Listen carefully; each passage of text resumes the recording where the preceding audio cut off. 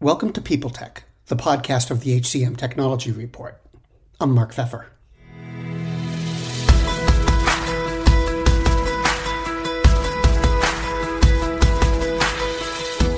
My guest today is Rosette Cataldo, Vice President of Performance and Talent Strategy for Workhuman. People talk a lot today about how performance management is changing. It's becoming more interactive, more dynamic, and it's relying more on technology. Workhuman's immersed in these efforts, and Rosette plays a leading role. We're going to talk about what's changing in performance and what employers should know about it on this edition of People Tech. Rosette, it's nice to see you. Welcome. That's an interesting title, Vice President of Performance and Talent Strategy. So can you tell me how you got there? Sure. To be frank, that title was something that we put a lot of thought into as I was joining the team at Workhuman almost 5 years ago. And the rationale behind the title was that our clients gave us very clear directive that they were seeking a better way to drive performance and feedback in their organization, and the old traditional ways of doing it wasn't working. And my background, I was very fortunate, is that a good 8-9 years ago, I was really on the beginning stages of working with other consulting companies and organizations that were just starting to put their toe in the water of continuous performance. And I had the privilege of working on the Marcus Buckingham team, where we were consulting to companies like Deloitte. So fast forward, when presented with the opportunity to join Workhuman, they were looking to really approach for their clients a strategic way to help form culture through performance development and performance management. And because Workhuman has been in the world of recognition, which is positive feedback for so many years, we really wanted to marry that this is a very strategic initiative to create a culture of performance. And there's a new way to do things. And that is where the title, and that is why I joined this job in this company. Continuous performance management. What's it about? Sure. No, go ahead. I'm sorry. No, that's a great question. So what is it all about? That's what you'd like to know. What is this thing called continuous performance management? And I would even say that there's a pivot going on to continuous performance development, but we can get there. It's really organizations recognizing that the way in which they've been doing things has not been effective.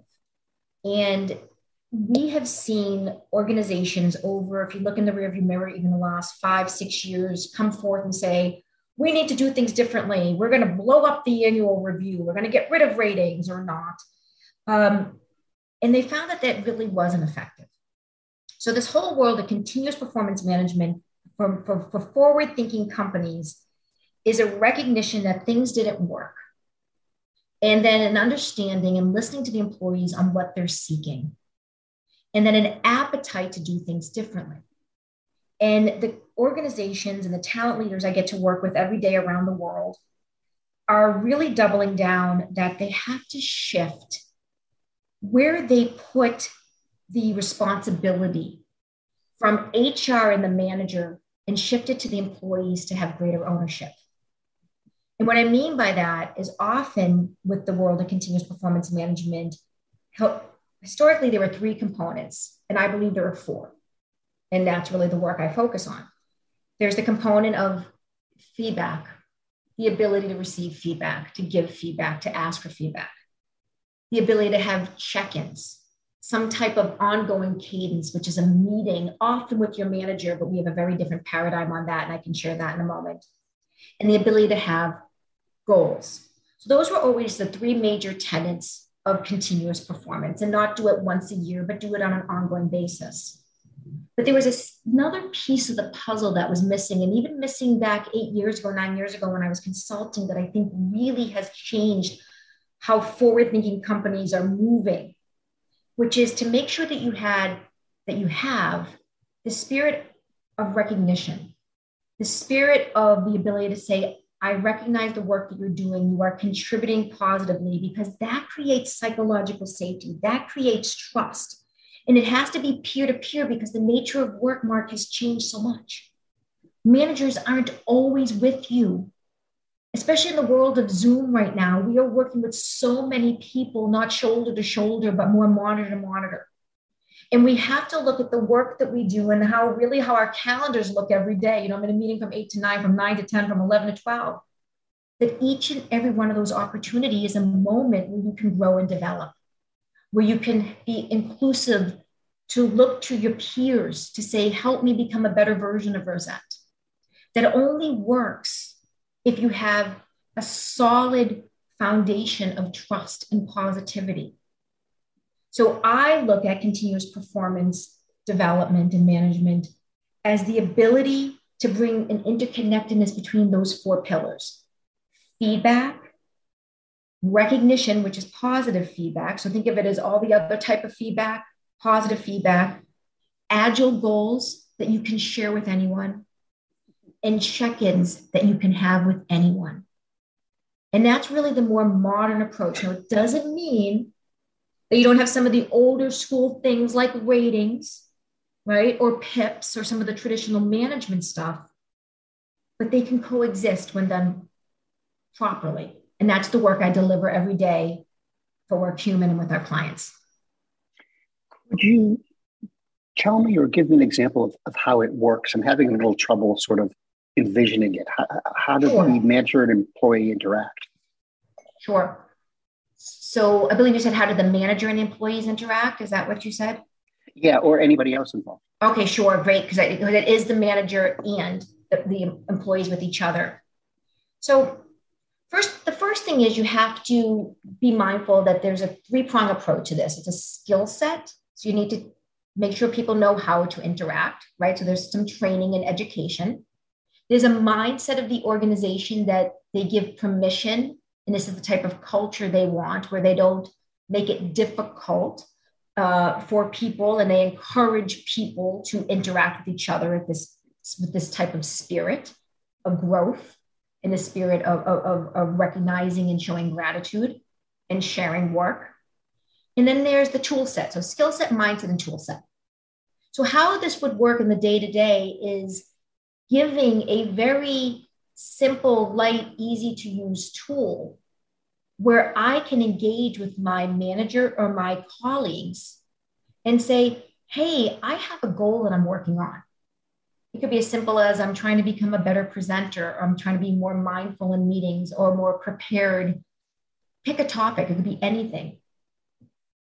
You recently had an interaction with me, Mark. We were in a meeting earlier today or yesterday. Can you share with me some feedback on what you saw and give me some thoughts on what I could do differently tomorrow? But in order for that to work, it has to be very deliberate. The organization has to give, and the leadership of the organization has to model this and give permission for the employees to interact this way.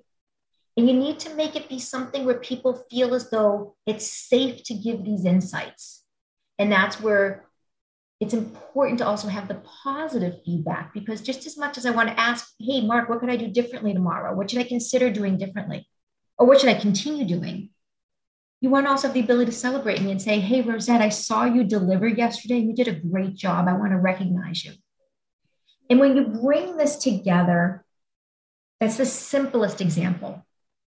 And when organizations do this, they start to create cultures of inclusion, because you're asking people.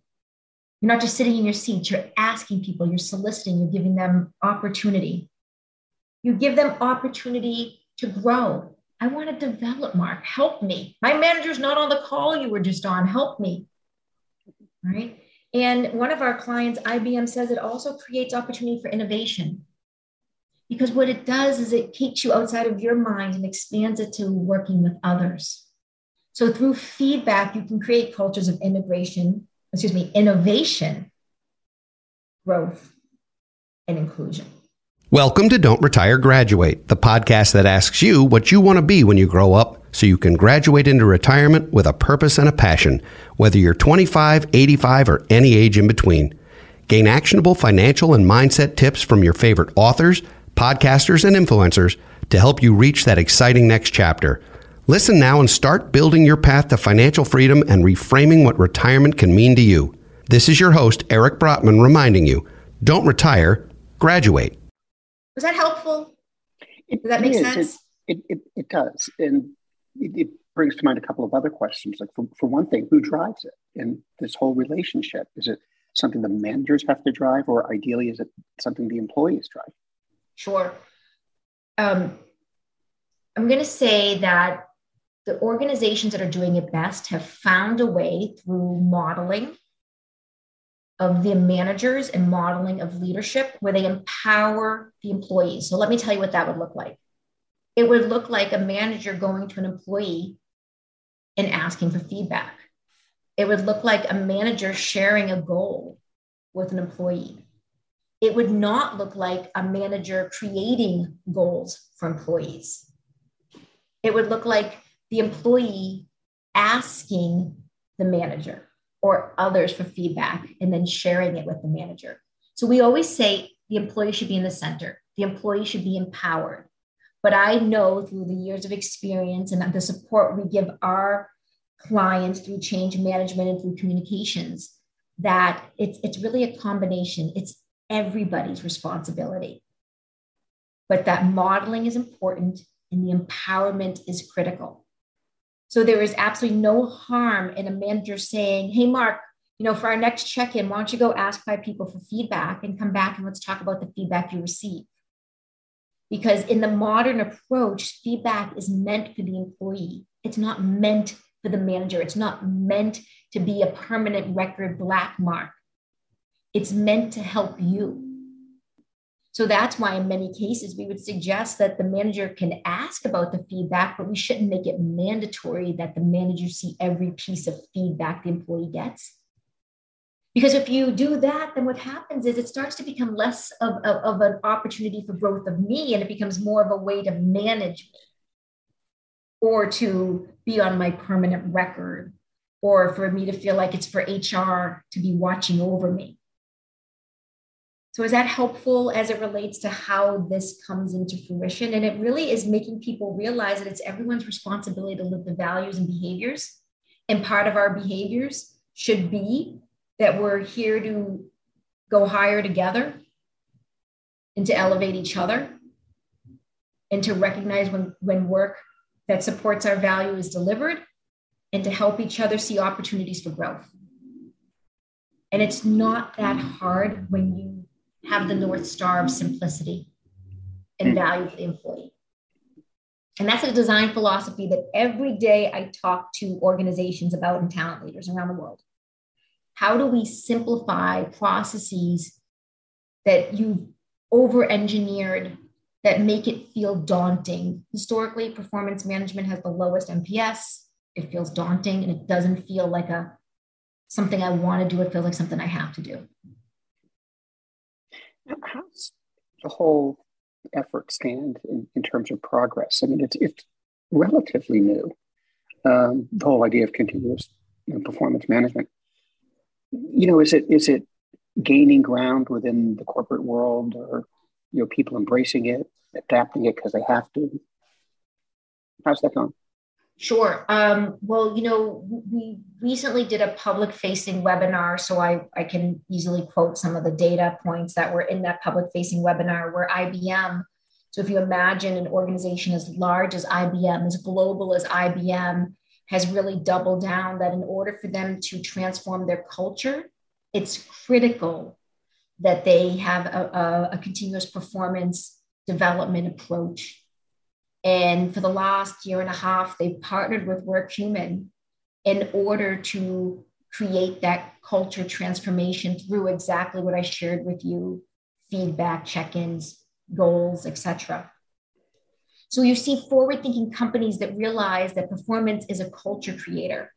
You find other companies that are not as, what I would say, growth mindset oriented, that are fearful to take the plunge because they are either concerned that employees can do this. And I'm here to tell you employees can, with the right skill set, mindset, and tool set, engage with each other in a very productive way.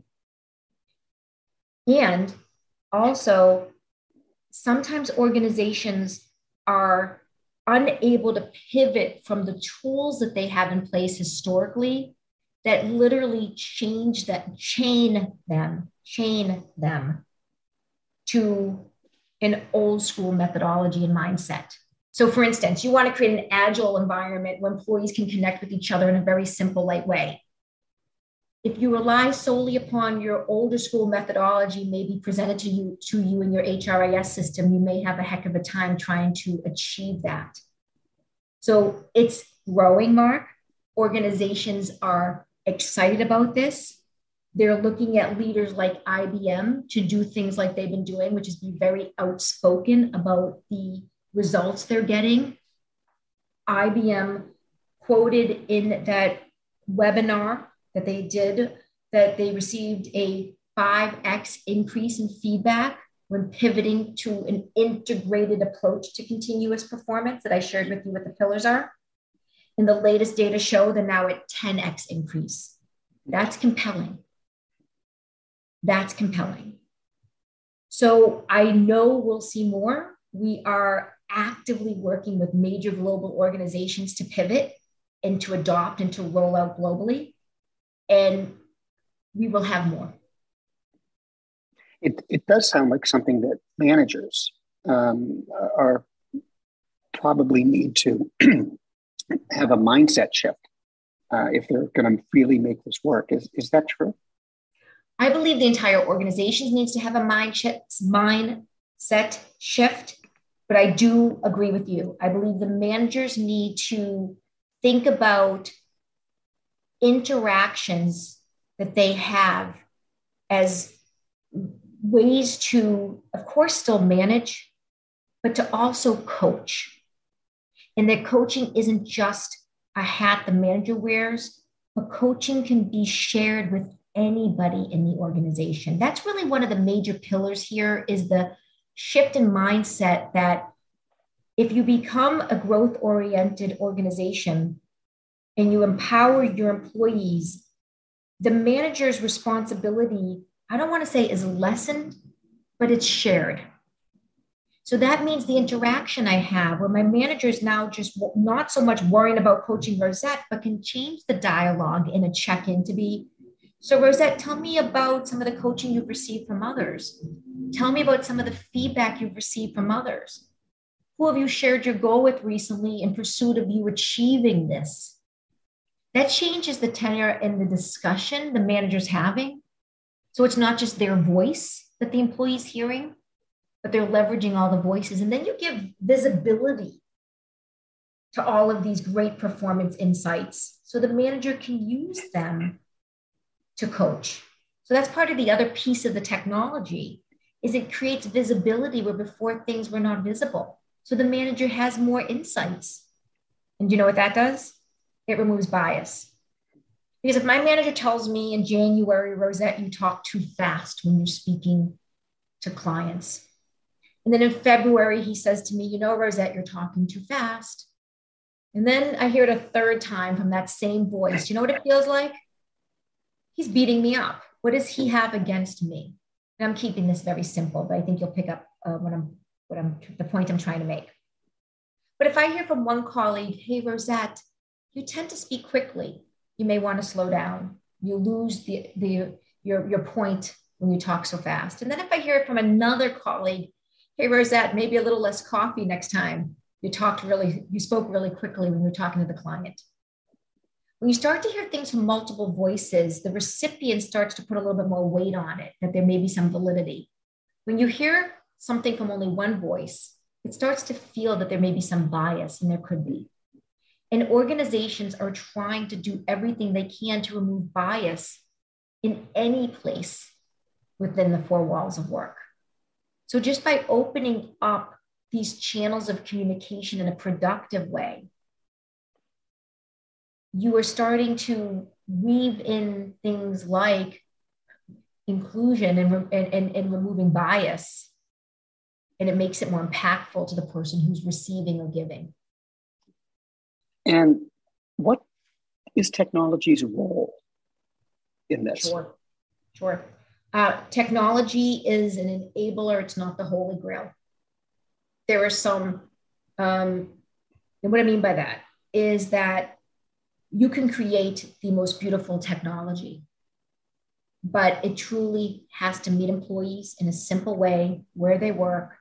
And they have to have, as I shared earlier, the modeling and the permission and the mindset and the skills to be able to leverage it in a very simple way. So one of the words, and this was a newer word to me, but IBM shared it with me and it meant a lot when they shared it. They said it has to be consumer grade. They chose Workhuman because it was a consumer grade approach to a historically HR-centric process. And when you start to pivot and create consumer grade or human grade interfaces that make it really easy to do the things I just shared, feedback, check-ins, goals, recognition, it starts to feel less daunting and more a tool that's here for me and to support me than a tool that's built for the organization. So technology is critical. It has to be simplified and meet the employee where it is. It has to be created with the employee in mind, not with what I would say HR and data collection in mind. And we have lots of data and HR can get all the data they want. And then in the tool, you have to make sure that you have all the easy to use features and tips so that you're helping them build their skill set. That to me is the trifecta of how this works. And if you, even with the most elegant piece of technology, if it's complicated or it resides in a system that doesn't feel built for the employee, it's not gonna get adopted. And that's what I've seen in my career historically. The two flaws have been you used older methodology, designed technology to try to bring you into this new paradigm of continuous performance, or you neglected the importance of the human side, which is the psychological safety and the trust that needs to be built between colleagues in order to make this work. If you can get those things aligned, you are far ahead in achieving what I would call this new paradigm, this modernization of performance management. Rosette, thank you. Thanks for coming in to talk today. This was really great. Oh, was that helpful? Thank you so much. I really appreciate the opportunity and thank you so much for your time.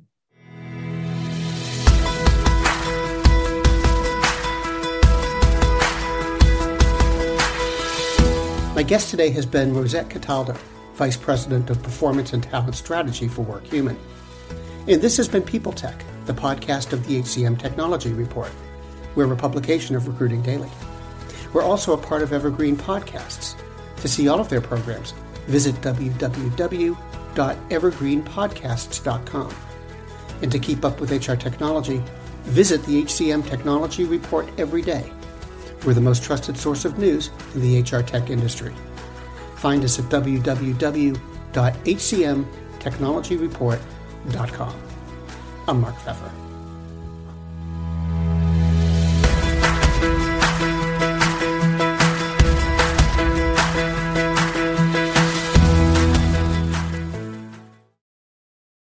The world's best-known investor and Wall Street expert Warren Buffett once said, "Wall Street is the only place that people ride to in a Rolls-Royce to get advice from those who take the subway."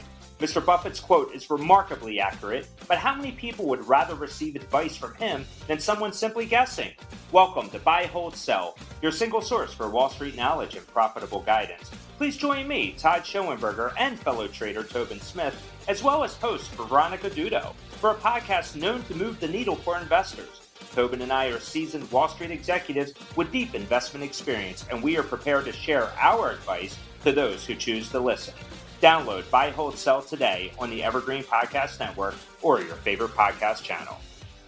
Do you love news about LinkedIn, Indeed, Google, and just about every other recruitment tech company out there? Hell yeah. I'm Chad. I'm Cheese. We're the Chad and Cheese Podcast. All the latest recruiting news and insights are on our show, dripping in snark and attitude. Subscribe today wherever you listen to your podcasts. We out.